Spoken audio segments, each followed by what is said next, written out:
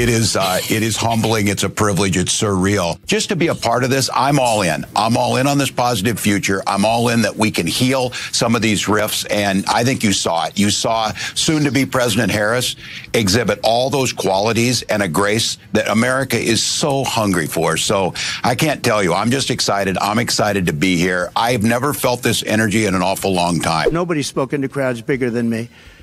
If you look at Martin Luther King, when he did his speech, his great speech, and you look at ours, same real estate, same everything, and you look at it, and you look at the picture of his crowd, my crowd, we actually had more people. I had 107,000 people in New Jersey. You didn't report it.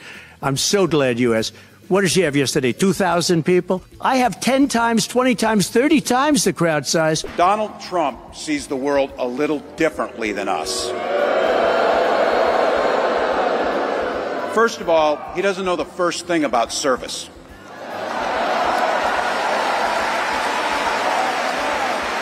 He doesn't have time for it because he's too busy serving himself. Again and again and again, Trump weakens our economy to strengthen his own hand. He mocks our laws. He sows chaos and division.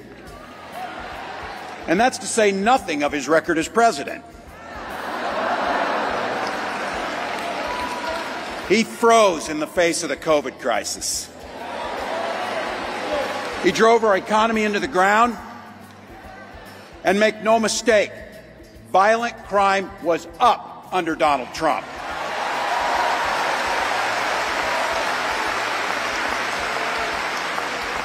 That's not even counting the crimes he committed. The differences could not be more apparent. Tim Walz, a former football coach turned politician, is now seeing the right-wing media ecosystem try their best to make him out to be a villain. Let's remember. One thing, don't ever shy away from our progressive values. One person's socialism is another person's neighborliness. Just do the damn work. So I got to tell you, when I see this, it lifts me up. I'm inspired. I see it. Again, anti-Tommy Tuberville, this is the first day of football. We're all in this. We're all undefeated. We got an opportunity on this. I want to be standing in that day in November when we're playing for the big one, and I'll take us. COVID really brought it out about how bad our schools are and how bad our teachers are in the inner city. Most of them in the inner city, I don't know how they got degrees, to be honest with you. I don't know whether they can read and write. They want a raise. They want less time to work, less time in school. It's just we've ruined work ethic in this country. We don't work at it anymore. We push an easy life. He is the anti-Tommy Tuberville. That's a good thing, by the way. He's the anti-Donald Trump. He is nothing like these stooges. His message is one of morality. It's one of inclusivity. It's one that is well-founded through his work as a teacher. His energy, his care, his integrity, just a great overall human being. He's one of my favorite people in the world. You know, through high school, I struggled with substances.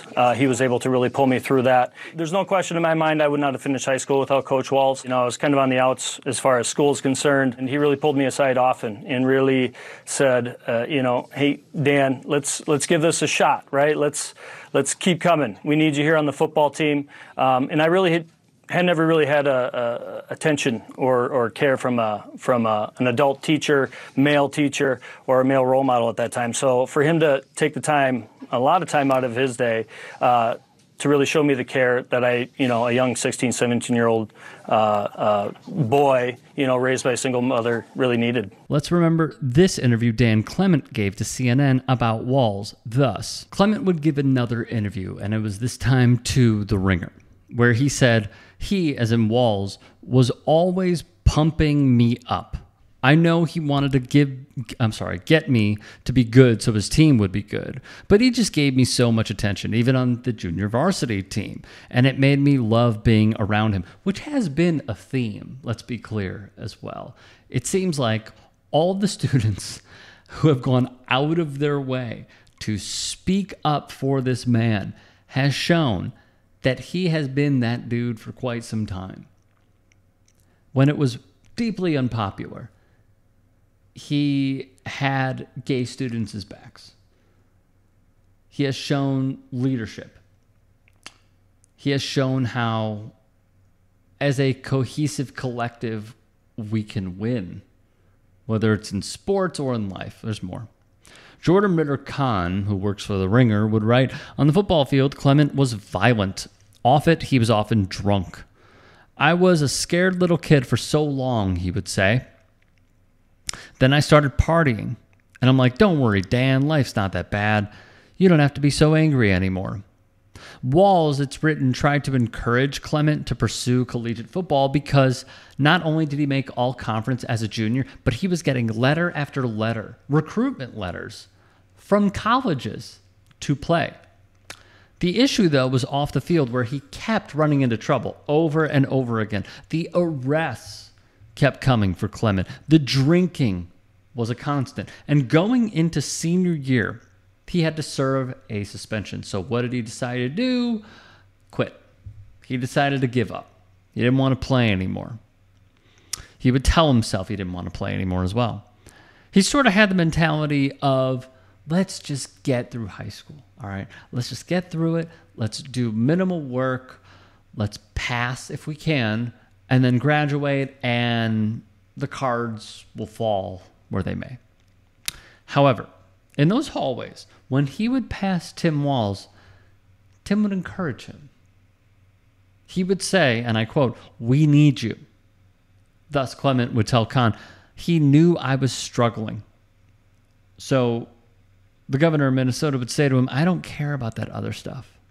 From Kahn, Clement heard in his voice both an invitation and a declaration that he mattered. Finally, he decided to return to the team for the second half of that 1998 season, and Clement helped deliver the Scarlets their first win over crosstown rivals Mankato East in 11 years. They went to West. Kahn reports it took some time for Clement to get sober. It came about a decade later, but it was because of a friend encouraged him to join him in sobriety. He remembered what Walz said and how Walz made him feel. The caring attention he gave, the positive support can pull you through really dark times in your life, Clement would say. And when he returned to the team, Clement was telling Walz, I'm leaning on you. I'm trusting you here. I think partying is a better idea. You don't think so, and I'm going to trust you on that. And he was right, Clement said. I was wrong. And later in life, when I continued to do that, when I continued to trust other people who love me, then it led my life in this beautiful direction, just like it did back then. So remember this story, all right? Remember this story of how Clement feels about Walz, the effect that Walz had on him, the encouragement, okay? Because here's what just happened. I want to turn to a writer named Jackson Thompson, who works for Rupert Murdoch at Fox News Digital. Let me just say also, look, I get it. Like, people have regular jobs. Like, I get it. And our attention spans are zapped. We could just scroll and not even think about what we just saw ever again if we choose to. Media literacy is a huge thing for me. And I think it's very important in this day and age, even with our attention spans being close to zero, that we don't just focus on the headline, because headlines can be very, very deceiving.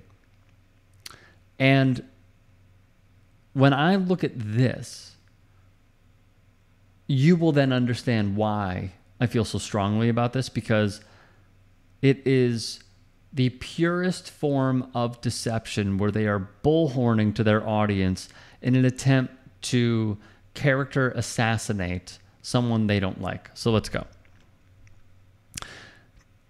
Tim Walz allegedly told high school football players struggling with crime and alcohol to keep playing.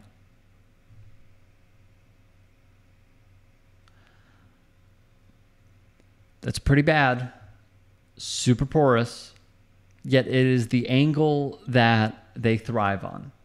They did the same on Twitter as well. A few of the replies, he showed empathy and caring, scandal.